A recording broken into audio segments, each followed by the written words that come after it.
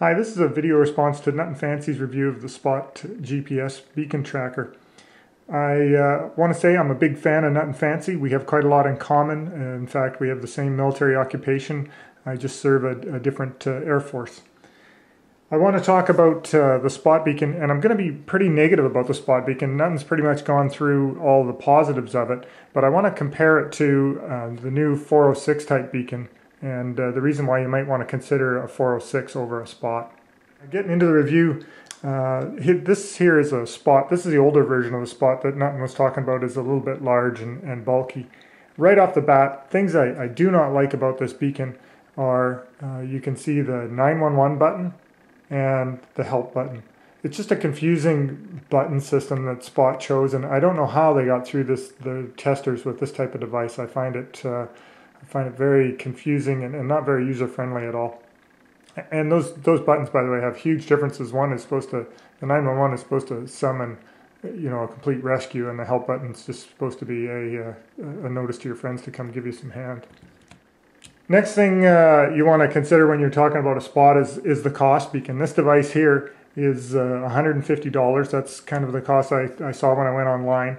And then you're going to need to pay an additional $100 annual fee just to make any of your help buttons and your 911 buttons work on there.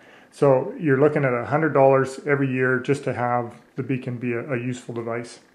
On top of that, if you want to use it for tracking, which is going to cost you another $50 on top of that. So you're looking at an annual fee of $150 every year to keep your Spot device running. Now, in comparison, let's talk about the 406 personal locator beacons. Here's a Fast Find. This is by McMurdo. And it's almost the same size as the old Spot tracker, a little bit smaller in comparison, you can see. However, it is a little bit bulkier. There is no tracking in this type of personal locator beacon. There are new ones coming out, and I think that's going to make a huge difference if you're a person who needs that tracking or thinks that tracking is a valuable feature for you. But this type of device, 406 beacon, this one's a live one, definitely compact and quite small, not waterproof in this case. I've got another one here, this is a training device by ACR. This one's actually waterproof, very bulky, but maybe something you want to consider if you're going to use on top of your, on your kayak or that type of thing. Lastly, here's another ACR type one, and this one's a little bit smaller. It's got 406 GPS capability in it as well. Now, in talking the main differences between a Spot beacon and a 406 beacon, I want to talk about their satellite systems and how the signal is actually received. If you look around, I'm sure you'll find out that the Spot beacon works on the Magellan satellite system, and I know they've had some difficulties with their phone system. I think they're trying to rectify that. They say in their literature that it does not affect the Spot beacon, their satellite system. But I can tell you this, the Spot beacon requires a clear view of its satellite, and that satellite requires a clear view of the ground receiving station at the same time. So in other words, the satellite needs to see both the Spot beacon and the ground receiving station at the same moment in order for your message to be transmitted. And you'll see if you go online and you look at some people, this is actually a real live beacon, by the way, and in my experience as well, but reading online you'll find out that people are having difficulty with tracking. And they're finding out that when they go out in the woods, they're not getting consistent, continuous tracking. And that's because the satellite, as it orbits past, is not having a continuous view of both the beacon and its ground receiving station. That's also what makes the Spot a regional device. It's not good all the way around the world. Beacons have to have a view of the Globalstar satellite. So when they don't have that, it's not getting the signal passed. In other words, if you are operating somewhere outside of their area of operation, say you want to operate in Africa or the North or South Pole, that's not going to work for you. A Spot beacon's not going to be a device that's going to be efficient for you. That, in my mind, makes it, right off the bat, not a very good rescue device. That's why I said it makes it sort of an okay tracking device, but not a good rescue device. On the other hand, the new 406 personal locator beacons, as well as the EPIRBs, which go on boats, and the ELTs, which go on airplanes, all use a digitally transmitted signal.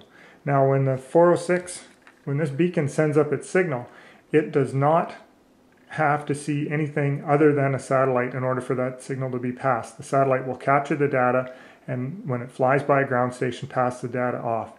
What's more, there are at least 2 different satellite systems which are picking up the 406 signals right now. There's the low Earth orbiting ones, the LEOs they're called, and they orbit quite close to the Earth and cover the polar regions as well as all other areas of the world. They're the ones that are going to capture the signal, hold on to it, and then drop it down to a ground station when it passes by a ground station. So the satellite does not need to be in view of both the ground station and the beacon at the same time, making it very efficient. The other satellite system is the geostationary satellite system. Those are the satellites that are in stationary orbit over the equator of the Earth, and there's several of those. Those satellites will see a GPS beacon, actually they'll see a 406 beacon, as soon as it's turned on. If that beacon happens to have a GPS encoding, which this one does, that GPS signal is linked up to the satellite, and that is relayed almost immediately back to the Earth. You can anticipate probably in about a 5-minute alert with this type of device, where when we're talking about a spot, there could be 20 to 40 minutes between satellite passes before your message gets passed. So when you're talking about a 406 signal, you're talking about a much faster transmission of that signal to your rescuers. Now,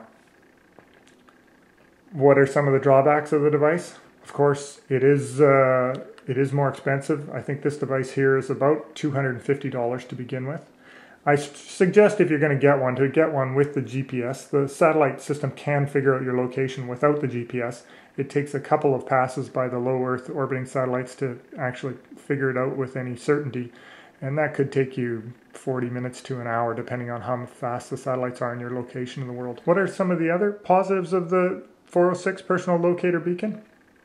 Well, besides the fact that it's a worldwide device, that it's a global device and the signal can be received around the world, rescue agencies around the world generally know how to deal with this type of device.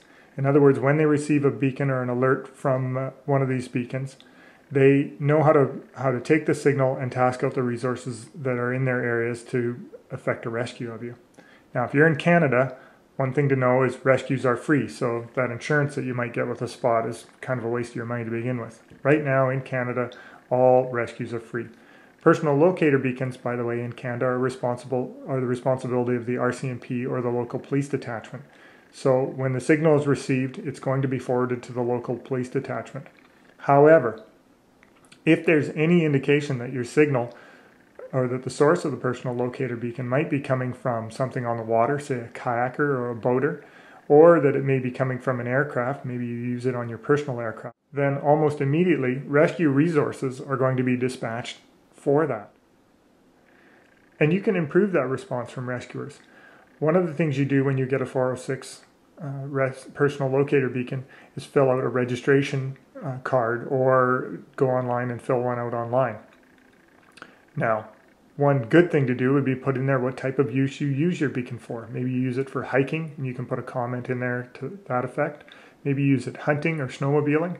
Maybe you use it on your boat or your kayak, or possibly on board your aircraft. Put a note in there that says what you're using it for and any other possible information that might help out rescuers.